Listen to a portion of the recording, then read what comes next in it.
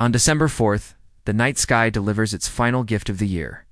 The last supermoon of 2025, the cold moon. This is the third supermoon in a row, and it's the last one we'll see until 2026. A supermoon happens when the moon reaches its closest point to Earth, making it appear bigger, brighter, and absolutely impossible to ignore.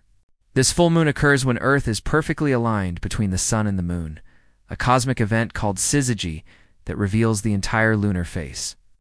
The cold moon will rise in the northeast around 1452 GMT, forming a brilliant triangle with the Pleiades star cluster and the fiery star Aldebaran.